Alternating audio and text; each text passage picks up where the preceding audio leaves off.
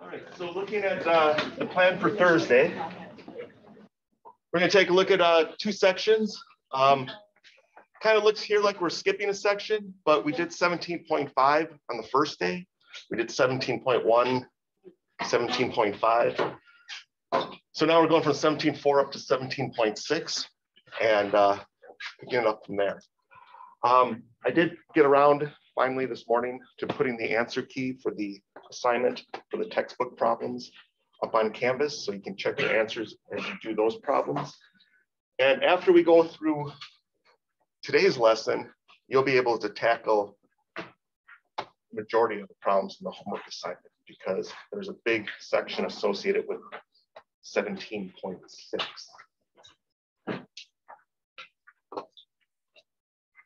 And to me, this is where the chapter gets to the good stuff. This is the stuff that's kind of a practical application of the thermal chemistry that we've been studying. So 17.6 looks something like this. And we're going to be working the free energy equation today. So a lot of the data that I'll be using today or working with today is coming from that table.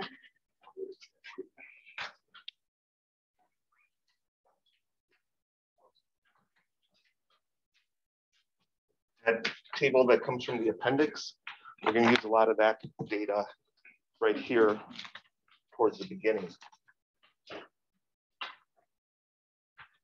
So it starts like this. We're going to look at free energy and how it can be calculated for a chemical reaction. For chemical reactions, we are often interested in the standard free energy change, delta G, standard conditions. The energy change in free energy that will occur when the reactants in their standard states are converted to the products in their standard states. Standard states being 1 atmosphere, 25 degrees Celsius, molarity of 1. Knowing the change in standard free energy values for a reaction allows us to compare the relative tendency of these reactions to occur. In other words, will they occur? Will they be spontaneous or not spontaneous? Will there be free energy to spare? Is it at equilibrium?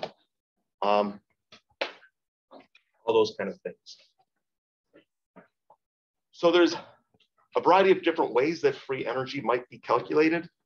So we're going to look at 3 different methods. We'll do like 2 examples for each method, just to give you a feel for how those work. They're all pretty straightforward and pretty easy to work with. So one common method is to calculate the standard free energy using the Gibbs-Helmholtz equation, which we started looking at yesterday. But to solve for the first example, the decomposition of calcium sulfate, actually the dissociation of calcium sulfate is just dissolving. In order to solve this problem based on the information I have, I would need to know what the delta H value is, and that's not given here. I would need to know what the delta S value is. That's not given here. I do know the temperature, so I got something to start with. I know what T is, but I'm going to have to figure out those other pieces before I can get to delta G. So that's where the table of thermochemical data is going to come in handy. So for this one, for the delta H values, I can go to the thermochemical data table. I can look up the standard enthalpy of formation, delta H, for calcium sulfate, and I would get a negative 1431.1. For calcium, the ion, a negative 542.8. And for the sulfate, a negative 909.3. These are all in kilojoules per mole. So then what I would do is I would do my, I'm not good at drawing epsilons, my heat of formation of the products minus the sum of the standard enthalpy of formation of the reactants. And I would just plug those numbers into that equation and figure out what my delta H is that way. So the products would be negative 542.8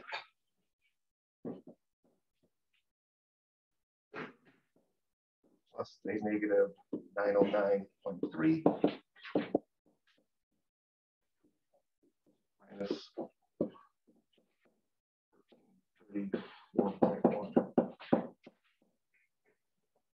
Obviously, those negative signs and the double negatives and things like that are always things you want to watch out for, because that's where you can make simple mistakes that carry out through the rest of the problem. So all those big numbers added and subtracted turns out to give you just a meager 18 kilojoules for the delta H value, which, by the way, in itself is telling you that that's an exothermic reaction. You know, that much heat is given off in this reaction. So that's what delta H would be. Then you could do something similar and take the standard entropy of the reaction. Again, going from the tables, I would look up the delta S values. Those typically are positive. Oh, we're still in Christmas music. 106.7, usually positive values for compounds and elements. Sometimes your ions, however, will be negative values, 53.1 for the calcium and 20.1 for the sulfate ion. And again, I would do the same thing. Just trying to be thorough here, so I'm going to draw a little thing out, epsilon. The standard entropy of the products minus the sum of the standard entropies of the reactions. So the same kind of thing. The products were negative 53.1. This is in joules per Kelvin, plus 1.1 joules per Kelvin, minus the 106.7 joules per Kelvin,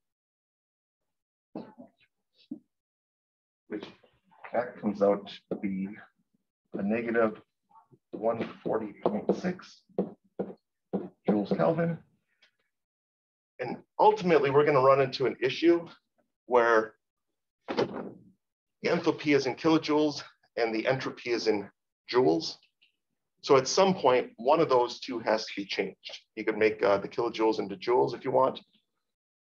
I'm going to make the joules into kilojoules here, just because that's where I did it.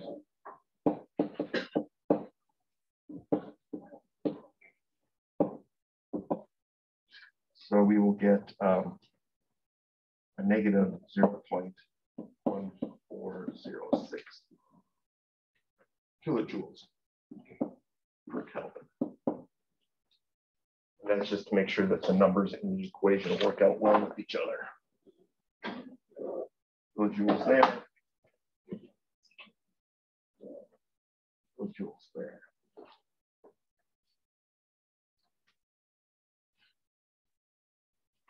Last thing is, now that I have the delta H and I got the delta S, and I know what the temperature is, I can just plug them into the Gibbs-Helmholtz equation and come up with my final answer.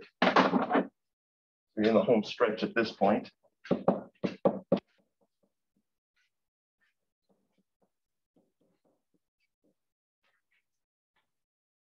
this case, it would be a negative 18.0 kilojoules minus 298, it's got to be in Kelvin, and a negative 0.1406 kilojoules. Kelvin will cancel out the Kelvin. That will leave you with kilojoules minus kilojoules, or in this case, kilojoules plus kilojoules. Comes out to be a positive 23.9 joules of energy.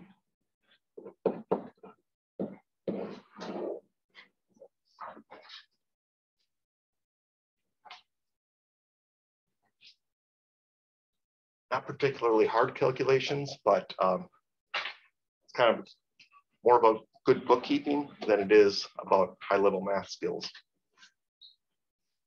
So is this reaction spontaneous? The sign of delta G is going to tell us if it is or not. Is this spontaneous? No. Positive values are not spontaneous. This is the work you would have to put in, 23.9 kilojoules. You'd have to do that much work to make this reaction happen. This reaction is not spontaneous in the direction of the string.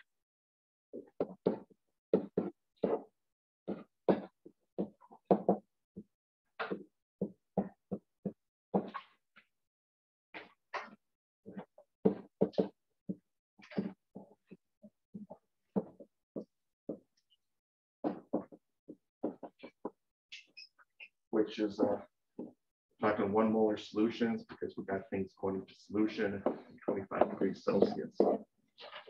It is not spontaneous for calcium sulfate to dissolve at those conditions. So just a little further explanation of that. You know, we're looking at calcium sulfate dissolving completely to make calcium and sulfate ions. If you have 1 mole of this, you should get 1 mole of that and 1 mole of that. So it's telling us that calcium sulfate should not dissolve.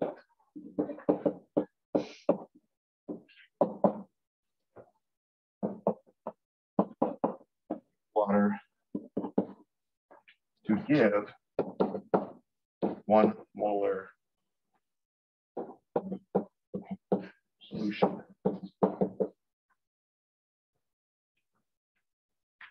And I was curious because calcium sulfate is part of our chuchups, in our chuchups NAS. I was looking to see what kind of solubility it actually has. In fact, its solubility is only 0.02 moles per liter. So it's not dissolving to an appreciable extent, at least not to that full extent that the equation would apply.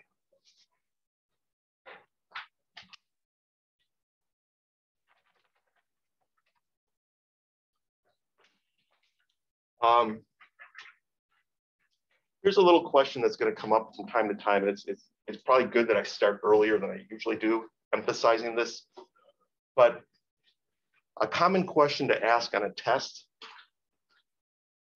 or even a free response question, either multiple choice or free response, is something to the effect of, is this reaction entropy driven or enthalpy driven? In other words, which one's making a bigger decision about the outcome of this reaction? Now, this one's a little bit backwards because the reaction's not happening. So in a sense, which one's preventing this reaction from happening? Is it the enthalpy or the entropy?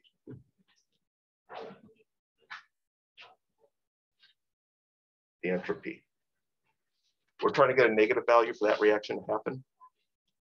You know, that's what would make it happen. Delta H is cooperating. It's already a negative value. But it's the fact that we got a negative value here and then it's multiplied by that multiplier of the temperature. This is what's making it that double negative. This is what's making it a positive. So it's the entropy part of this reaction that's preventing it from happening. It's easier to think of a reaction that does happen and like what is supporting this reaction happening, but so is it always just the one with like plus sign pretty much then? It's basically the one that no, because usually this is a reaction that's not happening. Yeah. So if it's something that's not happening, it's like what's giving it more of the plus sign. Okay. But if it's a reaction that is spontaneous, then you'd be looking for who's winning the battle, making it negative. We'll address that with other ones as well. This is probably not the best example to start that line of thinking now that I think about it.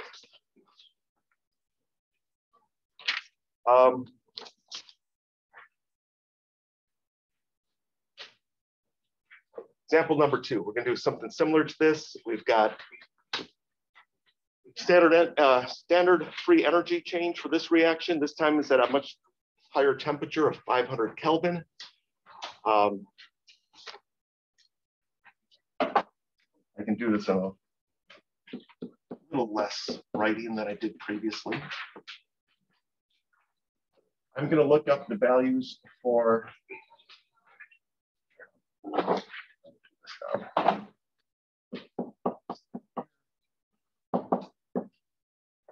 I'm going to do this for copper. Delta H value is 0 on an element. If you can't find it, delta H on the table for an element, it's because it's not there.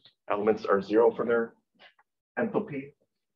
Water in its gaseous state, watch out for the state, is a negative 241.8. Copper oxide, negative 157.3. And hydrogen in its naturally occurring state is also 0, which is why you can't find it on the table of standard enthalpy of formation. So I'm not going to write down the epsilon things there. We just know it's the products minus the reactants. So we'd have negative 157.3 plus 0 minus a negative 241.8 plus 0. And delta H would come out to be a positive 84.5 kilojoules of energy. So this is an endothermic reaction.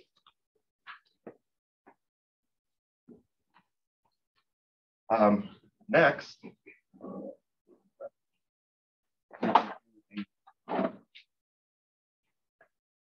delta S.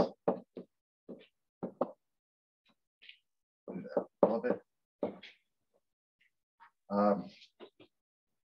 33.2 for this element.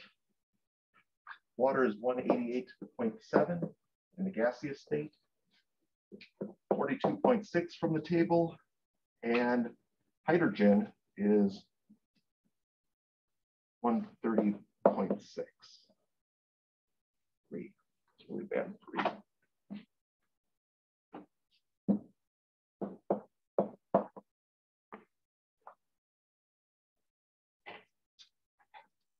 And those are all in joules per mole Kelvin. So I'd have 42.6, 130.6, 33.2 plus 180.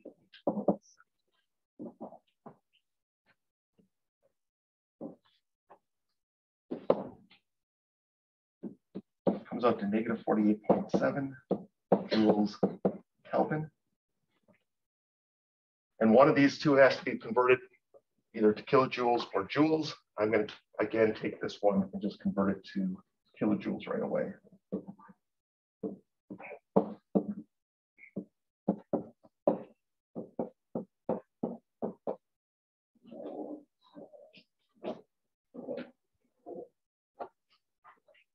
By themselves are both fine, but when you put them together in the next equation, they got to be right.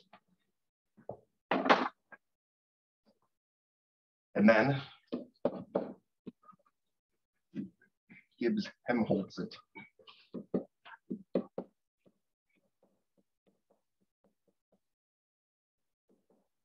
have the 84.5 kilojoules, 500 Kelvin. I'm going to make it 3 sig figs on the 500 Kelvin just because I feel like it. Negative 0.487.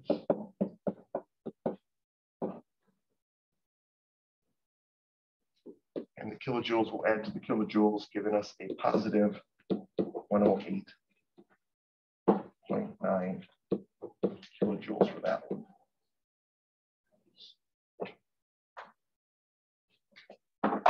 And you would say, again, that this reaction is not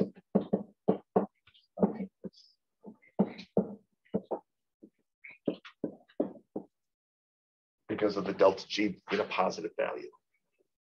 Again, you would have to put in that much energy in a form of work in order to make the reaction go forward.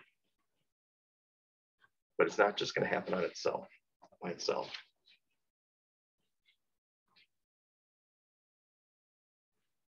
So that's part of the reason why we got the tables. And delta H and delta S, you handle those numbers the same way. But then when you get to the delta G, you're just plugging it into the Gibbs-Helmholtz equation.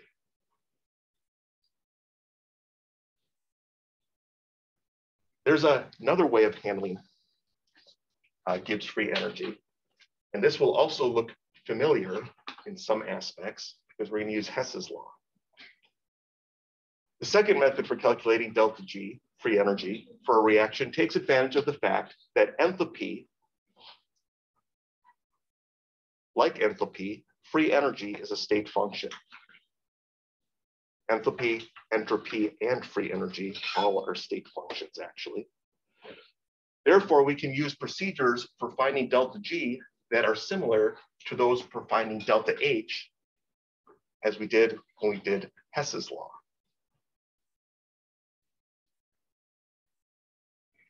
So here's the idea behind that.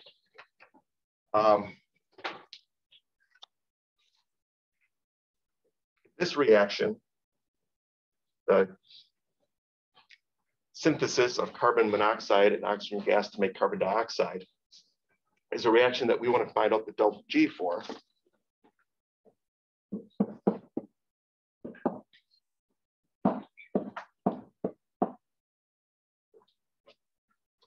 And that can be done by combining these two reactions.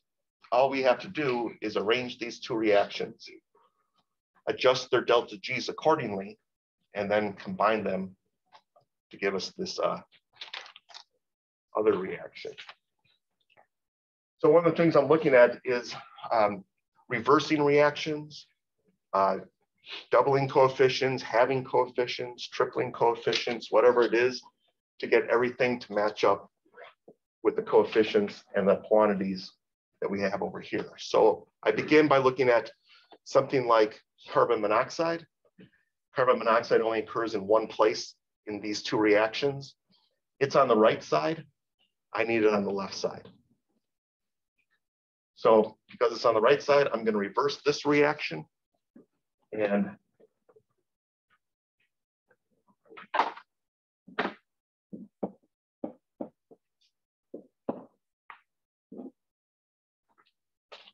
then I'm just going to write it down here in its reversed form. That would be 2 carbon monoxide and 4 water molecules. It's got the right coefficient. That's why I'm not doing anything else other than reversing it. I want 2 carbon monoxides. I got 2 carbon monoxides. They're just on the wrong side. So I'm just going to reverse it. That gives me 2 CH4s, 3 O2s. And because I'm reversing it, we just reverse the sign on the delta G. Positive 1088.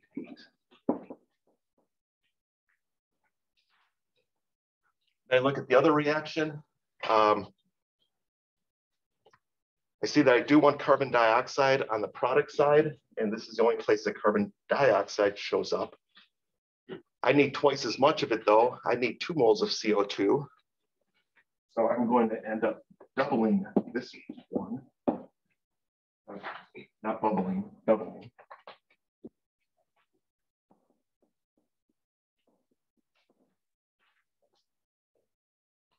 So everything will have a coefficient of 2 in front of that one. It will be 2 of the CH4s, 4 of the O2, 2 of the CO2,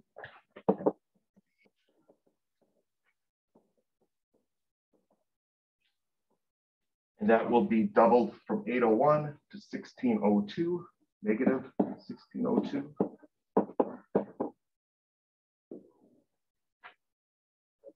If I did that correctly,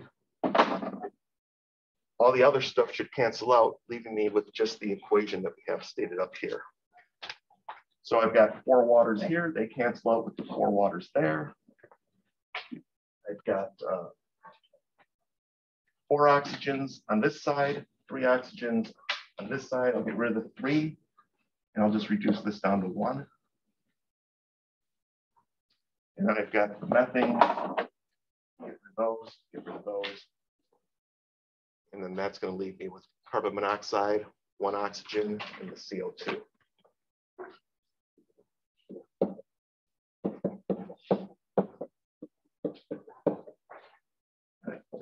Delta G just being the sum of those 2 steps.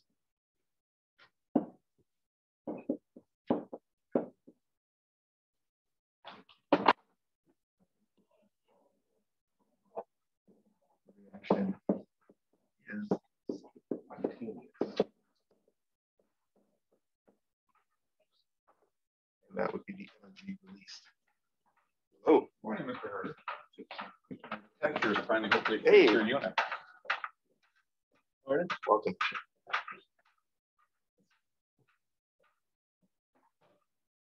It's been very comfortable, for the most part. Everybody's got their winter coats on today. He's been tricking the system into trying to keep it normal by telling it that the outside temperature is 41 degrees, which has been fine until it gets down to 10 degrees. And then you don't get enough heat. Anyway, basically the identical solution style that we did when we did enthalpies, delta H's with this stuff, but now we're doing it with delta G's. So familiar, but there is an interesting twist to this story with this Hess's law thing with example number 4. Kind of a practical application of this. Since free energy changes are additive, it is often possible to bring about a non-spontaneous reaction by coupling it with a reaction for which the delta G is a large negative number. So you can turn a non-spontaneous reaction into a spontaneous reaction by pairing it up or coupling it with a reaction that will make it spontaneous. And this is an example of that taking place. Consider the preparation of iron metal from hematite ore. Hematite ore is iron oxide. Iron oxide decomposing into iron metal and oxygen gas is very much not spontaneous. Doesn't want to happen on its own. It's clearly a non-spontaneous reaction. Even at temperatures as high as 2000 degrees Celsius, it doesn't want to decompose. Delta G is a positive quantity, and that's why we know it's not spontaneous. Suppose, though, that this reaction is coupled with a spontaneous oxidation of carbon monoxide. That part of the reaction is spontaneous at 25 degrees Celsius. Now, at a glance, it seems like this is not going to fix that. But we look at the overall reaction, we can figure out what that's going to be. So what we'll do is we will take the reaction that we have to begin with, and I'm still going to have the iron oxide on the reactant side, and it's still going to have the iron ore on the product side, and the coefficients are still right. So I'm not even going to rearrange the first reaction.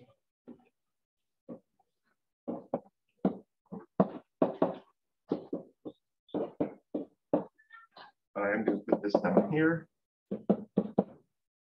742.2 joules. Then what I'm going to do is take the carbon monoxide reaction. And I'm going to produce 3 carbon dioxides instead of just the 1 carbon dioxide that this reaction is producing. So everything's going to get multiplied by a factor of 3. That would give me 3 COs.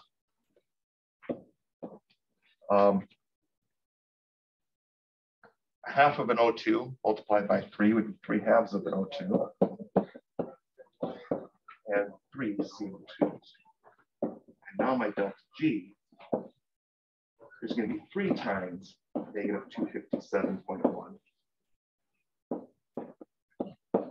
And that's where that energy is going to get ramped up.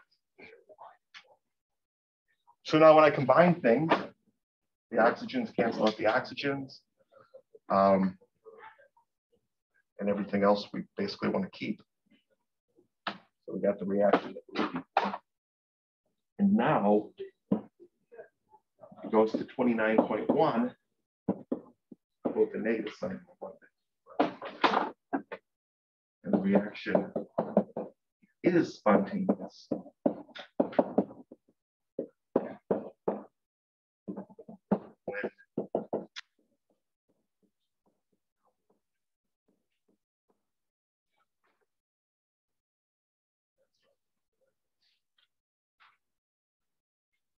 So apparently coupling is a pretty important thing in chemistry. Although iron oxide does not spontaneously decompose, it can be converted to iron by the reaction with carbon monoxide.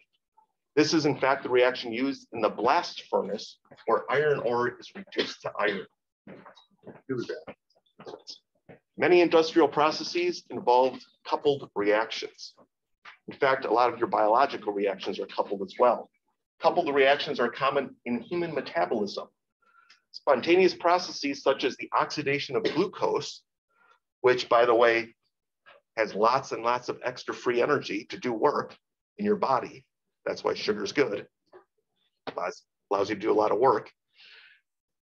It's used to bring about non-spontaneous reactions in the ADP-ATP cycle, which by itself is not a spontaneous reaction. So lots of sugar lets you overcome lots of ADP, ATP reactions. And obviously that's what we need for our human metabolism. And there's many other biological reactions that also involve coupling.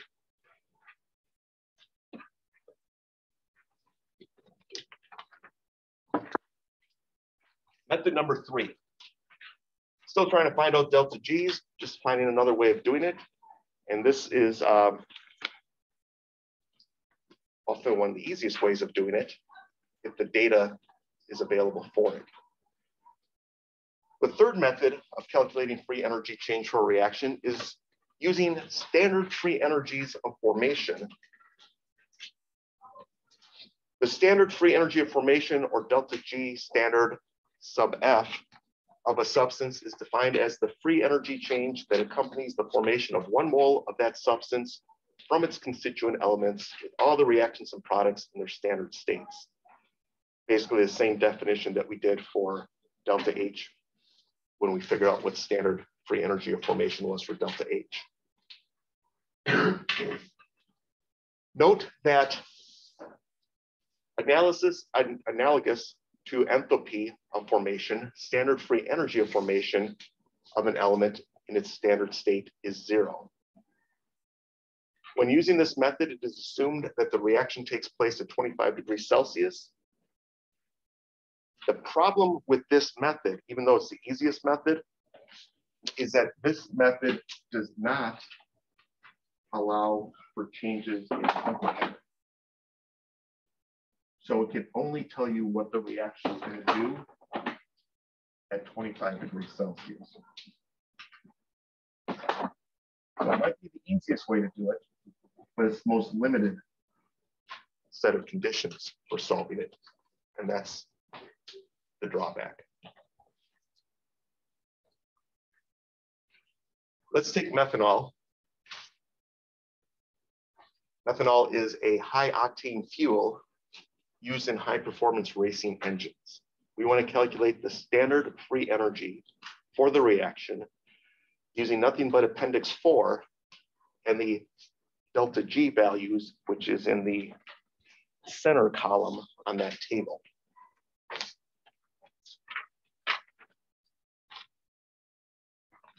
Go to that table.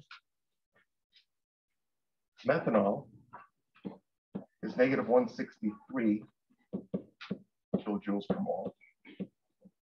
Oxygen is 0 because it's an element in its standard state. CO2 is a negative 394 kilojoules per mole. And water in the gaseous state, negative 229 kilojoules per mole. So all that's from the appendix. So simply, finding delta G, standard conditions, and the free energy of formation. I am going to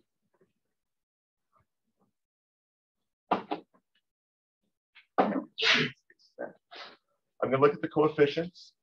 I'm going to do the products minus the reactants. So I've got 2 moles of carbon dioxide.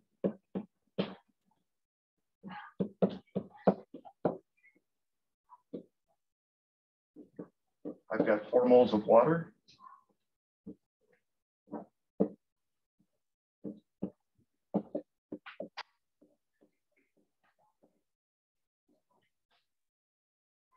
Subtract from that the sum of the reactants. That's 2 moles of methanol at negative 163.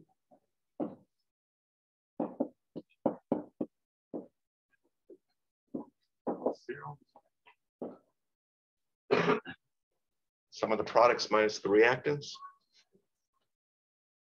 That all comes out to a negative 1378 kilojoules. You see how all the moles cancel out. The delta G formation.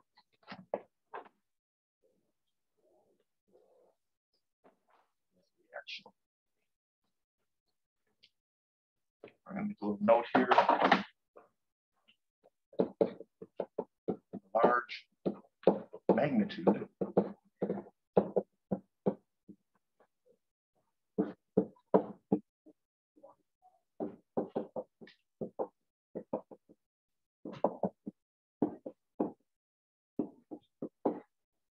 Indicates this reaction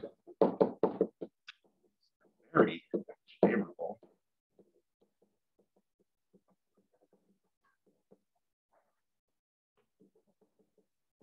And spontaneous.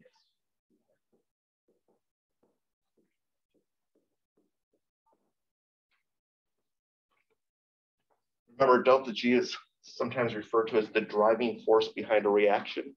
So when you start getting really big values for your delta G and they're negative, you got a strong driving force. That's a powerful forward-moving reaction, which is what you want with your fuel. Because if your fuel doesn't give you a strong forward reaction, it sucks. Racing fuel's got some oomph to it, a lot of oomph behind that reaction. Of course, you want it to be spontaneous.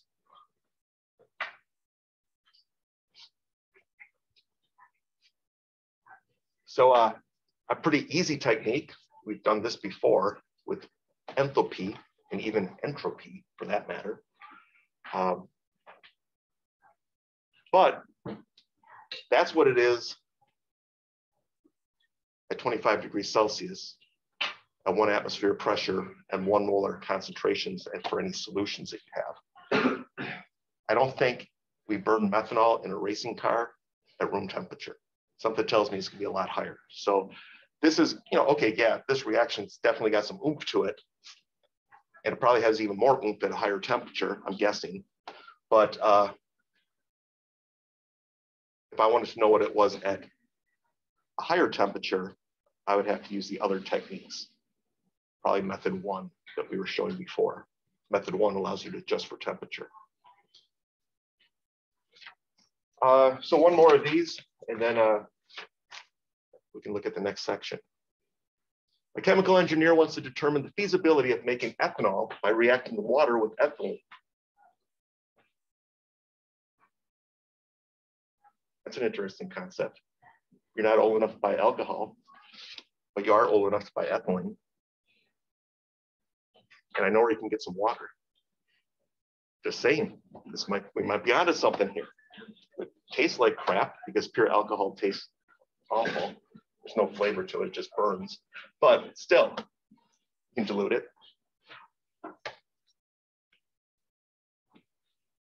Mix it with the Kool-Aid, so to say. Anyway, let's see what this reaction will do. Is it spontaneous? 68 kilojoules per mole is that delta G of formation, negative 237 and negative 175.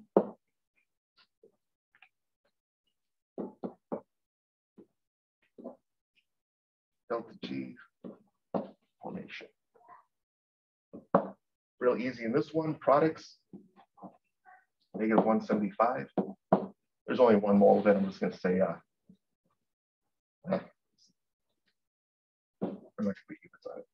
minus 68 plus the negative 237. Watch out for the double negative for the negative there. The GF formation equals negative 6 kilojoules.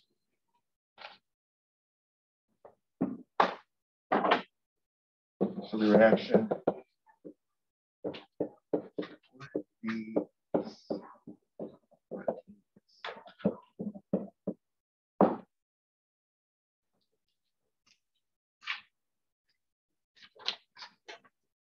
cheers.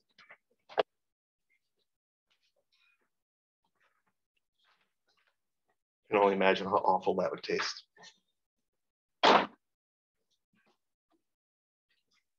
Alcohol is not the good part. It's all the sugar and other flavors that they mix into it that make it tolerable. Not that the effects of alcohol aren't the good part, but as far as flavor, you want to enjoy getting there.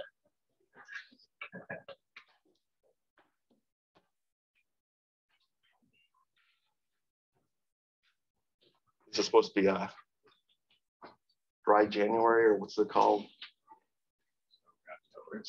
Yeah, but there's a January version of it now. What is it? Dry January. Yeah. Believe that. I was going to do it, but I find that when I'm grading papers, tests in particular, the only way to do it is drinking.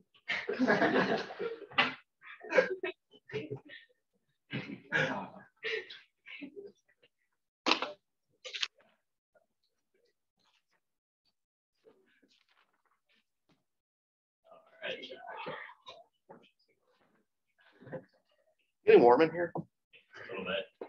Feels a little warm in here. All right, you're not going to pass out from the heat. Still cold?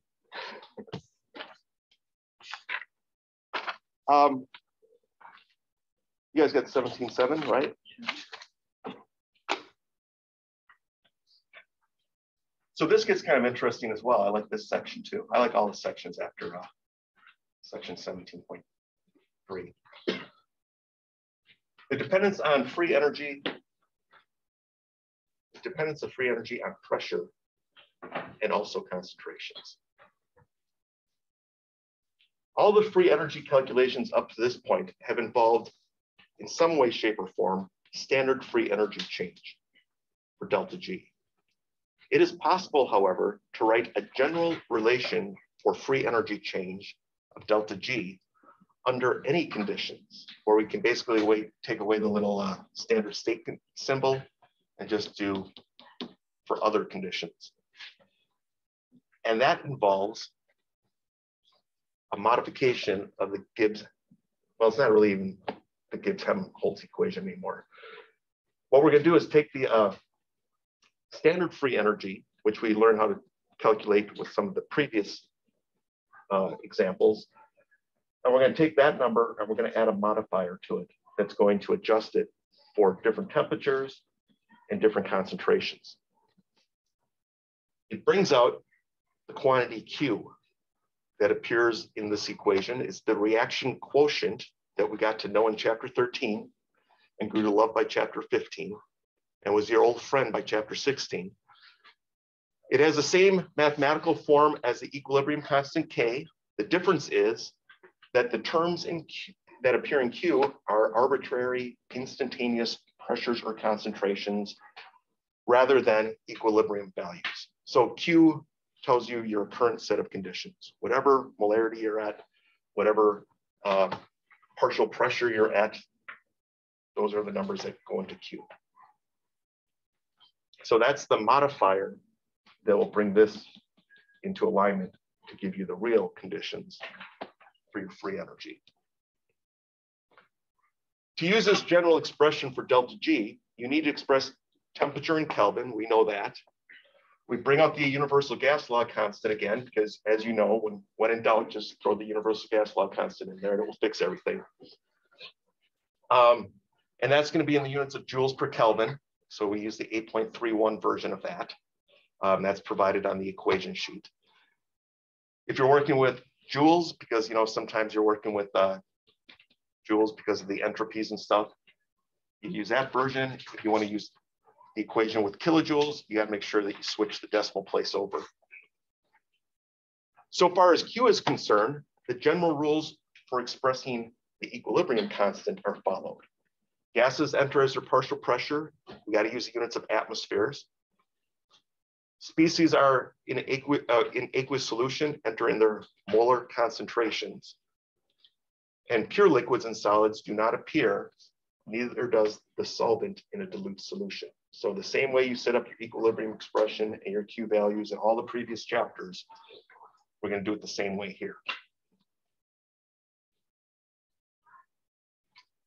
So let's take an example and start with figuring out what the Q would look like for this reaction.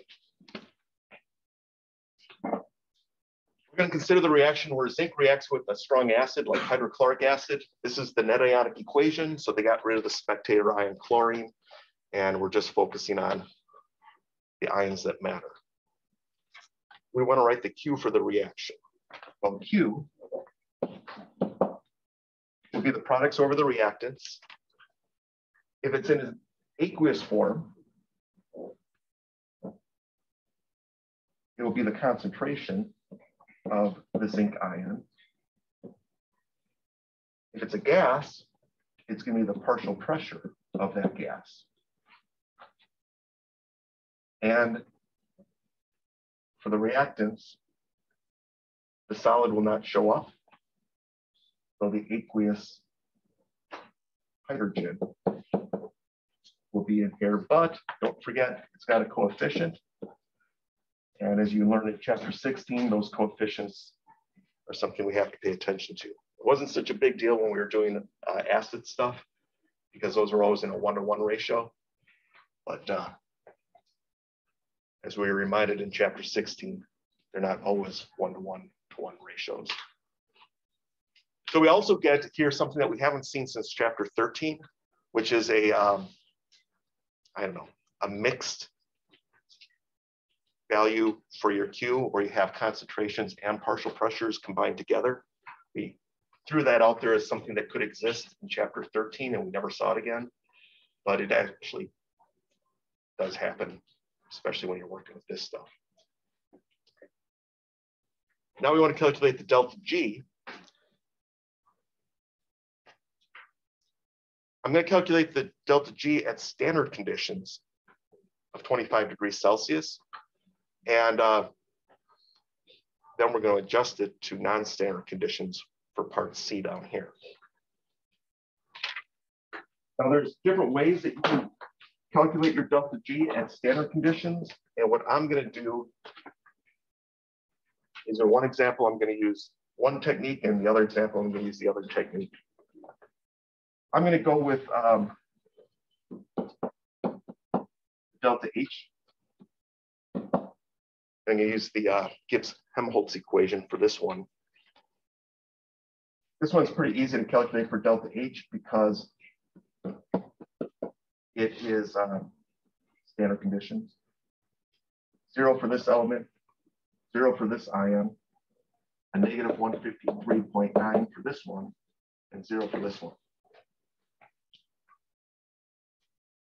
So products minus reactants.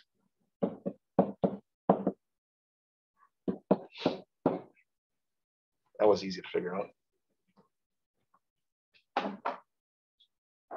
You can also solve for the delta S. That's going to take a little bit more work. This is 41.6. This one's 0. Negative 112.1 and 130.6. Delta S's, standard conditions. So this would give us a negative 112.1 plus 130.6 minus 41.6 plus 0.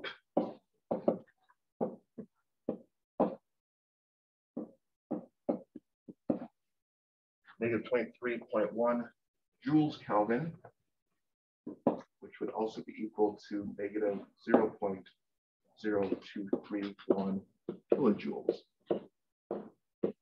Kelvin, if I'm going to align my units.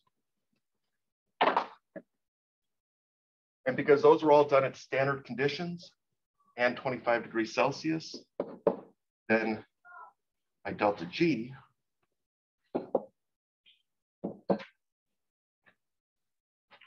would be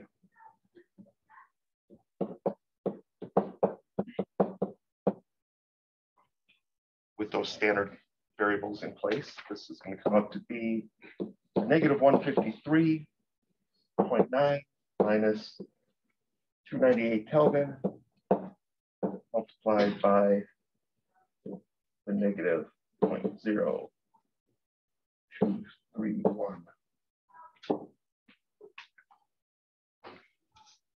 And that's all in kilojoules, so this comes out in kilojoules.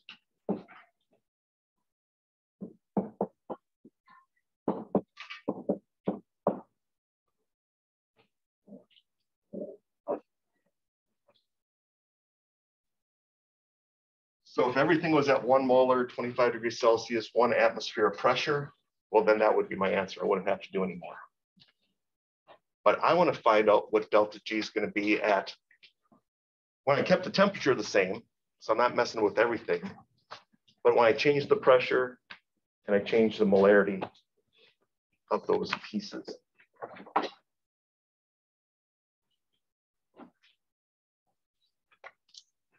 By the way, you might be wondering, could I have used the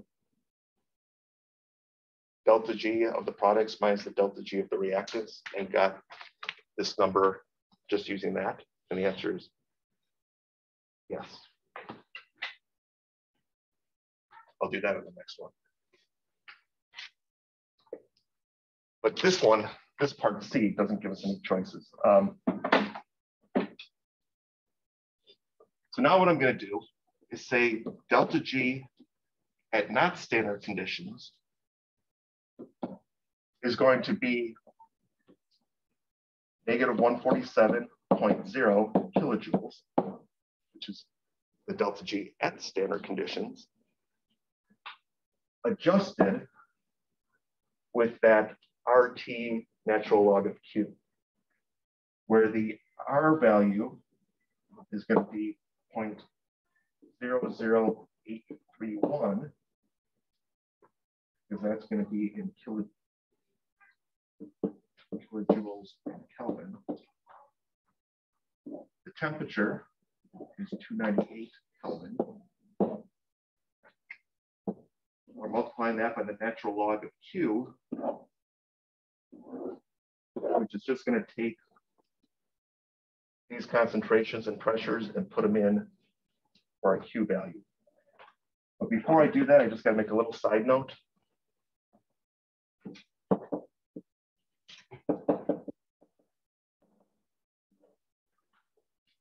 This uses atmospheres of pressure in the equation, and we're given the pressure in millimeters of mercury, which is not uncommon. It's a common unit for pressure, but we'd have to take the 750 millimeters of mercury,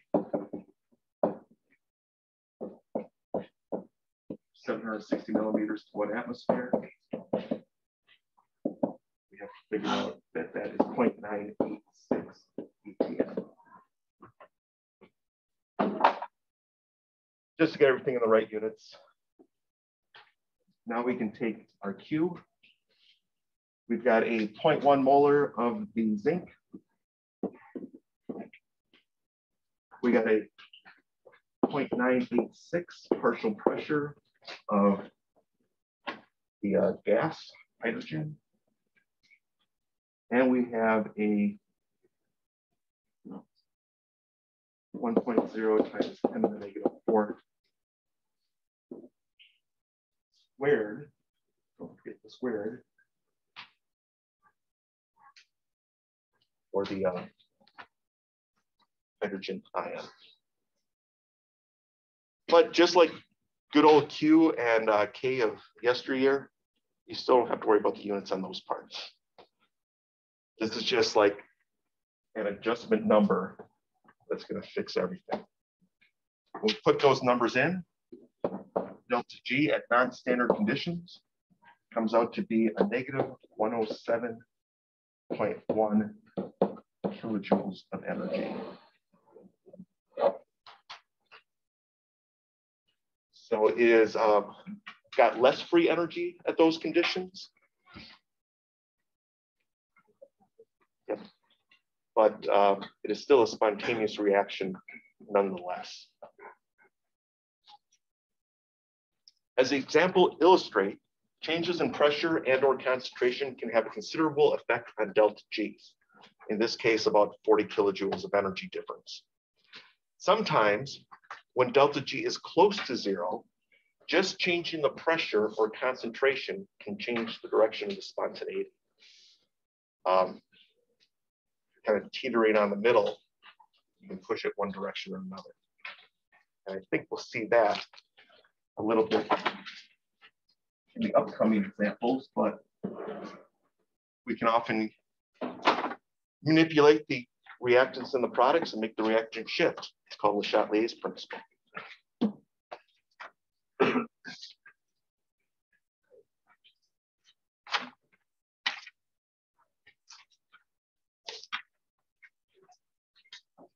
So example number 2.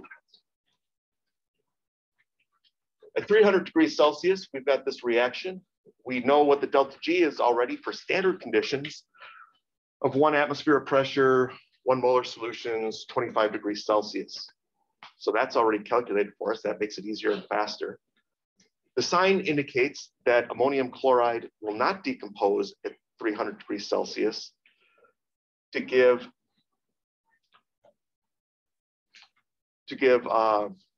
ammonia and hydrogen chloride gas, both being at standard pressures of 1 atmosphere. It's not saying it won't decompose, it just won't give you full 1 atm of pressure when it decomposes. However, notice what happens when the partial pressures change, and these are lowered from 1 molar down to 0.1 atm. We want to find the delta G at these lower pressures.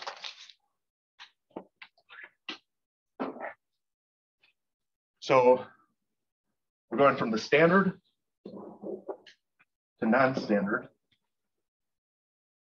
And I'm going to have to use a Q for that. So I like to figure out what the Q is early on. Products over the reactants. Give me the pressure of NH3 multiplied by the pressure of HCl. Those two are gases. They enter into the partial pressures. NH4Cl is a solid. It's not going to be showing up. So that's what my Q value is going to be all by itself. And then delta G. It's going to be the standard conditions, which we're given. Plus the RT natural log of NH3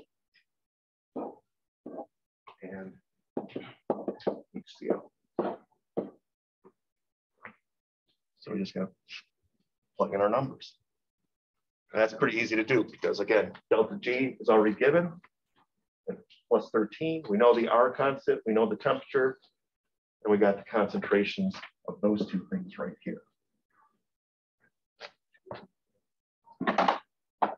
So delta G will be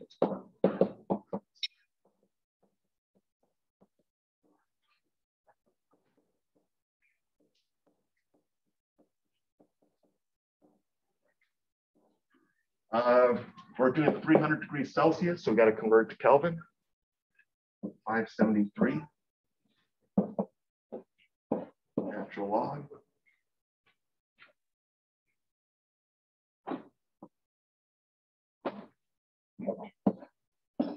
Of 0.1 times 0.1.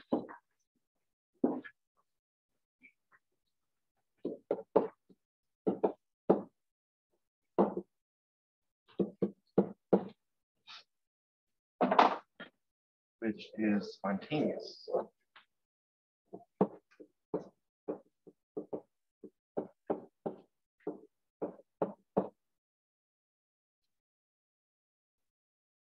So not spontaneous at the lower temperature of standard conditions, because that's what delta G is indicating here, but it is spontaneous at the lower pressures.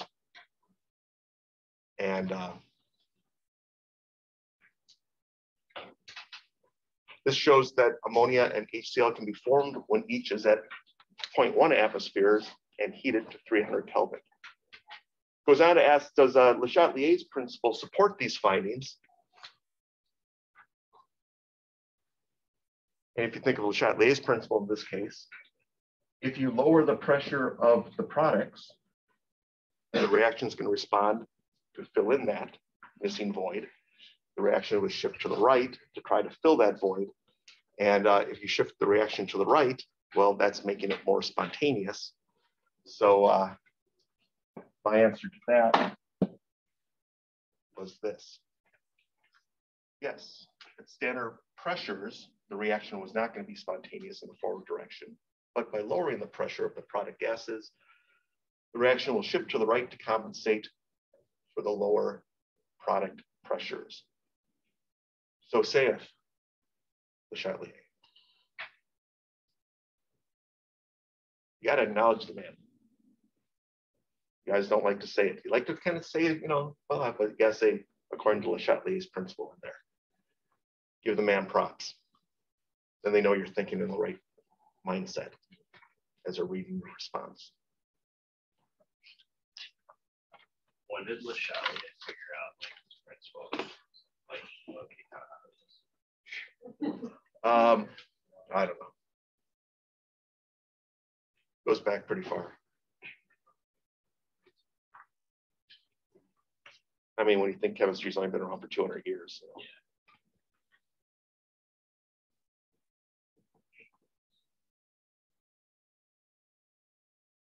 The French were knocking out some, you know, they had Chatelet, they had, what's his name?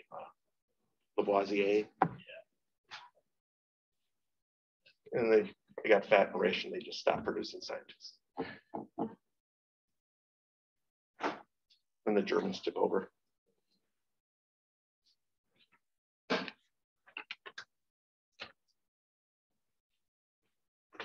So we got one last problem to look at of a similar nature to this.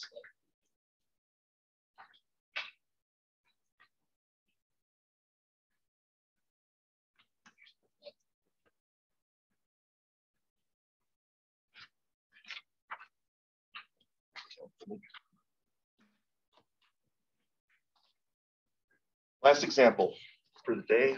One method of synthesizing methanol involves the reaction of carbon monoxide and hydrogen gas. We want to calculate the non-standard value for free energy at 25 degrees Celsius for this reaction when 5 atmospheres of hydrogen gas and 3 atmospheres,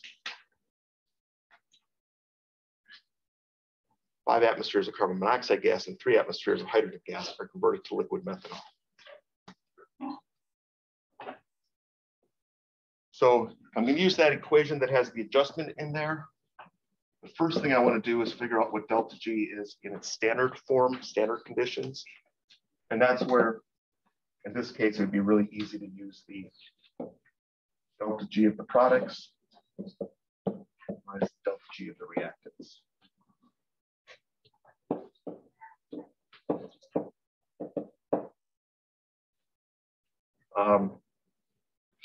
I go to the table for that. This is negative 137, 0 for hydrogen, negative 166. 0 delta G standard of formation. Plugging into the equation.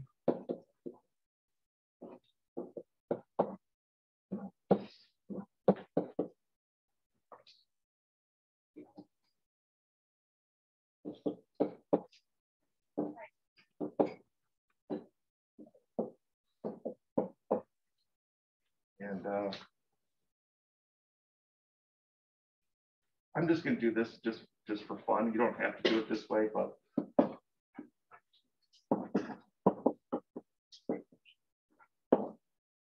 you could use the kilojoules because we did that in the previous ones, or you could put it into joules as long as your equations, the rest of your equation follows along. It's good.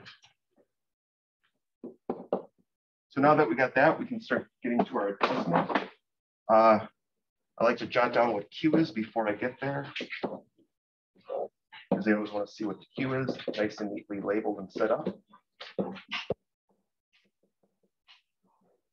The hydrogen has a coefficient of 2. Watch out for that. It's easy to forget the coefficients because we did a couple chapters where they didn't really affect us much. And now at non-standard conditions, we're going to take this T, L, N, Q, and plug in all the information that we have. Delta G will be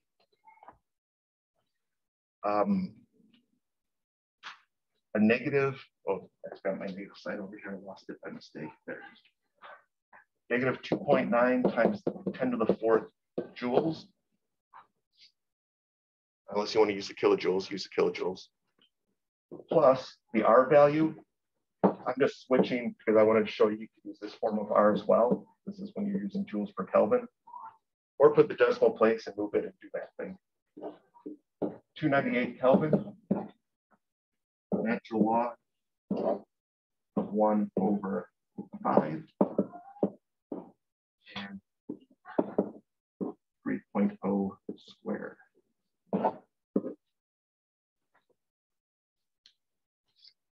That's the adjustment factor for non-standard conditions. So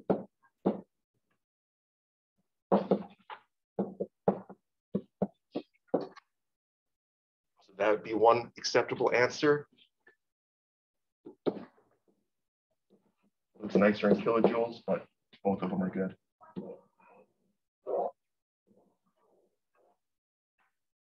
Either way, it's a spontaneous reaction.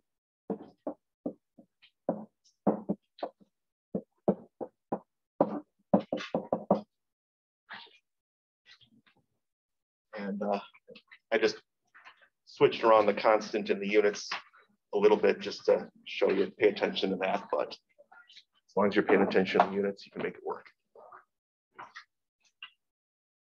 So that opens up a big chunk of questions that you can do. Like in the assignment, it's the biggest line of questions. It's in the middle there. It opens up 45, 46, 49, 51, 55, 57A, 60, 63, and 67. Basically, the majority of the assignment now becomes available. And no, you don't want to do that yet. Save 73, 77, 79, and 83 for tomorrow, because what we can do now that we know what Q is, imagine if Q is K. You could do equilibrium with free energy, which is what we'll do in the last section tomorrow.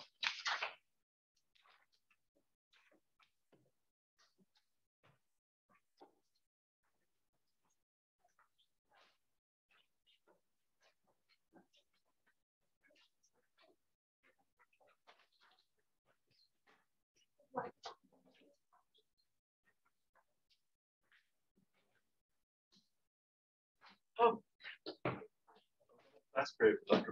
My coffee.